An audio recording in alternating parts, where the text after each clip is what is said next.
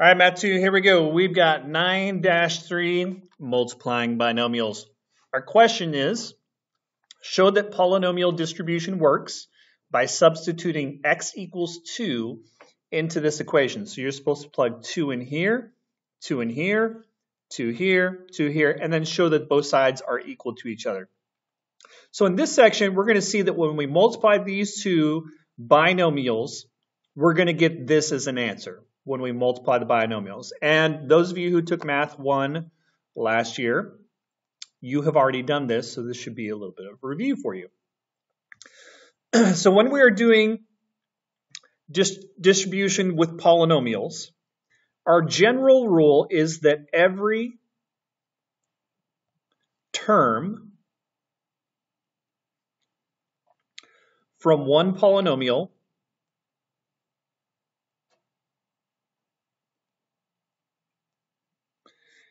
is multiplied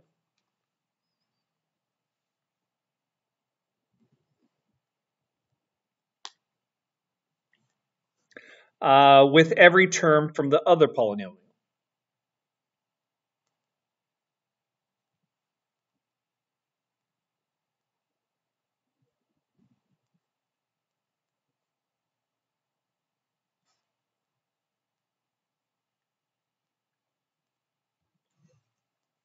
All right, so we're going to start off with an example here where we've got x plus 4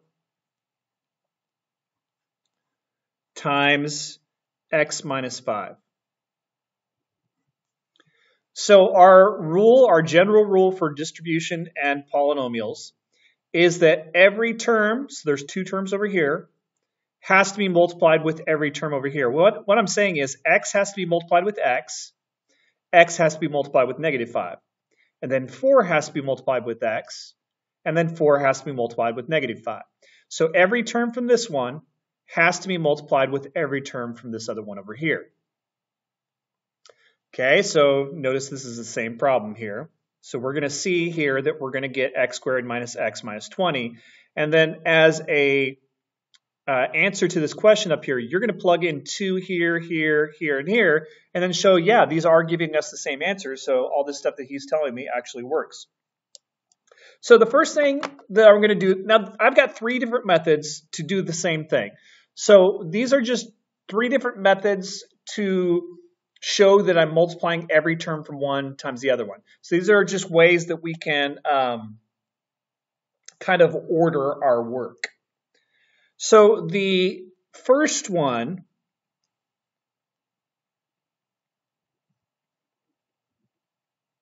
the way that this one orders its work is by rewriting. It says, okay, x is going to be multiplied by x and negative 5. So that's like saying x times x minus 5. And then the 4 is going to be multiplied by the x and the negative 5. So I'm going to put plus 4 times x minus 5. So all of this is doing is reordering what we already know we're supposed to do. We know that this x has to be multiplied by these two, and this 4 has to be multiplied by these two. So it's just rewriting the multiplication, the expression, to show us doing what we're supposed to do. So then I would go, okay, x times x is x squared. X times negative 5 is negative 5x. 4 times x is positive 4x. 4 times negative 5 is negative 20. Okay, so on this one, I do notice that I have like terms right here. So those two middle terms are like terms. So I'm going to get x squared, negative 5x plus 4x is negative x, and then minus 20, which is exactly what I said the answer would be up here. And it is. So we're just going to prove that that works by plugging in 2 when you write your summary. All right, so that's the first method. Now, all of these methods are going to do the same thing. They're just going to do it in a slightly different way. They're just going to organize things slightly differently. So which method you use is up to you. There's a method I prefer, but that doesn't mean that you have to do it like that. FOIL method, a lot of people do like this one. This is probably my least favorite one.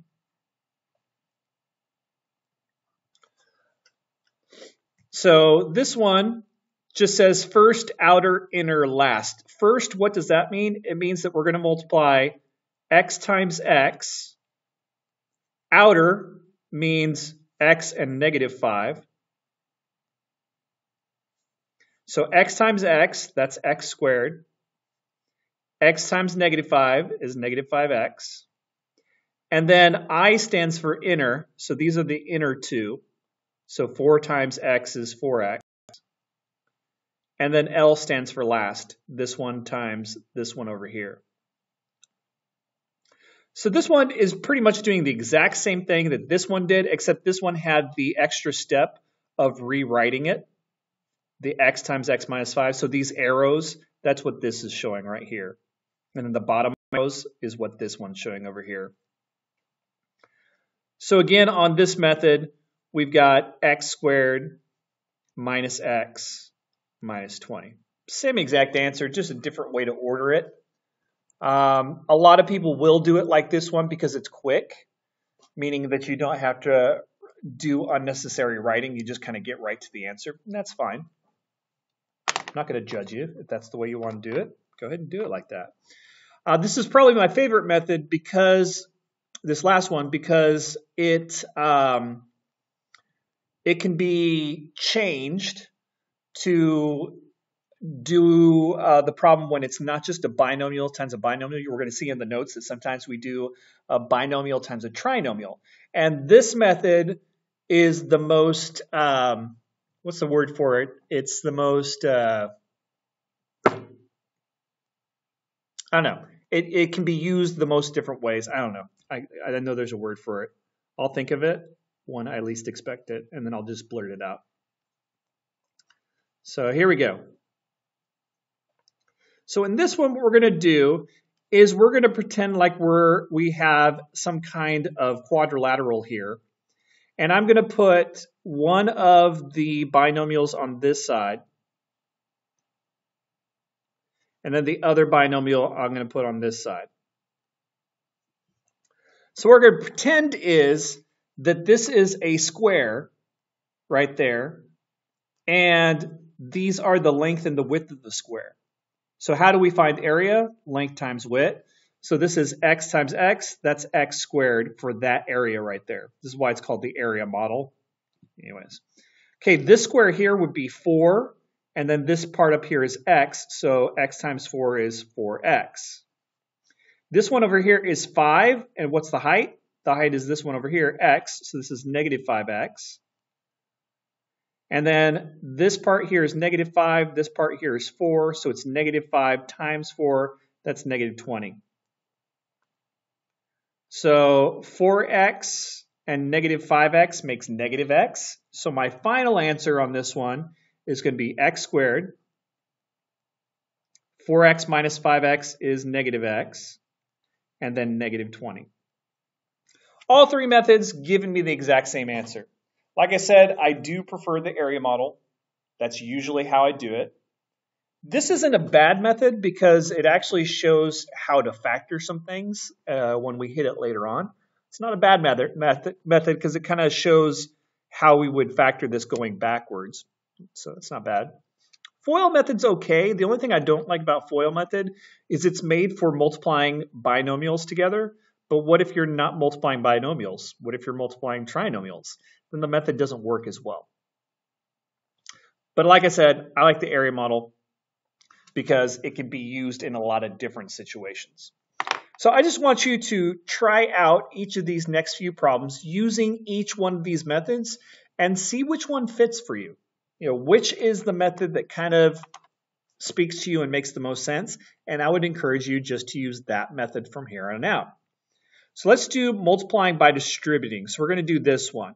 So in this method, we would split this up into being x times x plus 6,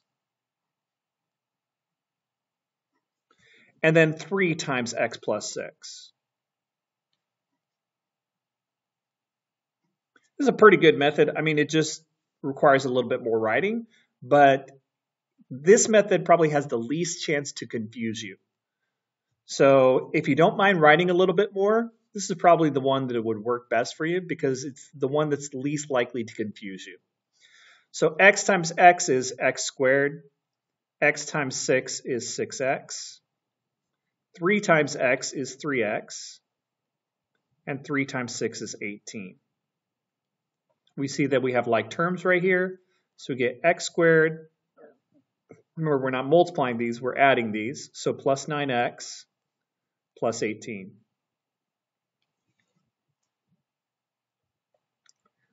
All right, FOIL method. So the nice thing about this method is it requires you to write the least amount. So if you just want to really quickly get to your answer, this might be the method for you. All right, so this one we're going to multiply x times x, get x squared, x times 8, 8x. And then we do down here, negative 2 times x and negative 2 times 8. So negative 2 times x is negative 2x, and negative 2 times 8 is negative 16. We still do have these like terms here, and we end up with x squared plus 6x minus 16. All right, and finally the area model. So the area model we would set up a little grid here. I'm going to put x minus 4 over here, and I'm going to put x minus 2 over here. So in this box here, I do x times x, which is x squared, x times negative 4, which is negative 4x, negative 2 times x, which is negative 2x, and negative 2 times negative 4, which is positive 8. We have like terms right here, a little peanut. So our answer is x squared. Combine these two like terms, we get negative 6x, and then plus 8. So 3 different methods, they're all doing the same thing. They're all just ways to show that you're multiplying everything from this times everything in this one. All right, let's practice on a couple more. Now from here on out, I'm just going to use the area model. If you have picked another method that you really like, well, that's fine, but I'm going to stick with the area model so I don't have to keep on switching between them. If you can't choose, just use the area model. So on this one, I'm going to set up the area model. I like how everything's ordered on this one, and the like terms are usually diagonal from each other, so that's one of the reasons why I like it. So 2x minus 3y, so I put one of the binomials over here. I put the other binomial up here, 7x plus 5, and now I'm going to multiply. 7x times 2x, we get 14x squared. A lot of people miss the square there. All right, we do 7x times negative 3y. We get negative 21xy. 2x times 5, we get 10x. 5 times negative 3y, we get negative 15y. All right, so this is to the second degree, and this is to the second degree. But this one has more x's, so it'll go first. So our answer is 14x squared. This one comes next, negative 21xy. So those are both second degree. So these are both first degree, and x comes before y. So we'll put plus 10x and then minus 15y. There are no like terms on that one, and that's fine. Sometimes there aren't. So that would be our answer. We'd get 4 terms right there. They're in descending order, second degree, second degree, first degree, first degree. So make sure you're putting them in descending order. Now this next one, this one doesn't work as well in the FOIL method. Okay, because the FOIL method says first, outer, inner, last. Well, this one's a trinomial. FOIL method is made for a binomial times a binomial. The thing I like about the area model method is all I have to do is make the box a little bit bigger to make it work. So I'm going to put a little bit bigger box here. Now I'm going to put the x plus 2 over here, and now I'm going to just make 3 boxes or 3 places on top for the trinomial. So x squared, 3x, and negative 4. So there's my trinomial up top. So now I've just got 6 boxes in there. So I've just changed the size of my boxes to fit the problem that I was given. Okay, so x times x squared in here, that's x to the third. X squared times 2 is 2x squared. X times 3x is 3x squared. 3x times 2 is 6x. Negative 4 times x is negative 4x. And negative 4 times 2 is negative 8. Now, do we have like terms? Yeah, we do. And there's a peanut right there where I have x squareds that are like terms. And we've got a second peanut over here where we have more like terms. So remember, descending order, x to the third comes first. Next, x to the second, and I combine these like terms. 2x to the second, 3x to the second, that's 5x to the second. This is supposed to be a 3. 5x to the second. I've got negative 4x and positive 6x. That's positive 2x. And then minus 8. And there we go. Last one. So when I had a binomial times a trinomial, I did a 2 by 3 box. Now, since I have a trinomial times a trinomial, I'll do a 3 by 3 box. Still haven't thought of that word. What is that word? It means like it's really easy to change it and it can fit into a lot of different situations. There's a word for that. And for the life of me, I can't think of what it is. It's like on the tip of my tongue. I'll probably hit stop and then think of the word right away. Anyway, so I'm going to put x squared, 2x, and negative 1 over here. So x squared plus 2x minus 1. And then over here, I've got x squared minus 2x, and then plus 1. Okay, so I'm going to fill in these 9 boxes here. X squared and x squared. Remember, you add the exponents when you're multiplying, so x to the fourth. X squared times 2x is 2x to the third. X squared times negative 1, negative x squared. X squared times negative 2x is negative 2x to the third. See diagonals. Negative 2x times positive 2x is negative 4x squared. Negative 2x times negative 1 is positive 2x. 1 times x squared is x squared. 1 times 2x is 2x. 1 times negative 1 is negative 1. All right, now on this one, I'm still getting those peanuts with my like terms there. But here I've got a really weird shaped peanut. There you go. All of these are like terms because they're all x squareds. And then these two right here are like terms because they're x to the firsts. So our answer is x to the fourth because we're putting in descending order. These x to the thirds cancel each other out. I've got positive 2x to the third and negative 2x to the third. Those are eliminating each other. Boom, boom. Next, I've got negative 1, negative 4, positive 1. So that's negative 4x squared because the x squared and the negative x squared cancel each other, and I'm left with negative 4x squared there. 2x plus 2x is 4x, and then minus 1. There we go. All right, make sure to do this summary where you just show that our method works by plugging in a 2 here, 2 here, 2 here, 2 here. Work it out, and you'll see that you get the same answer on both sides of the equation. So that's going to prove that what I've shown you today actually works. All right, that's all I got. Math hard. See you later. Bye-bye.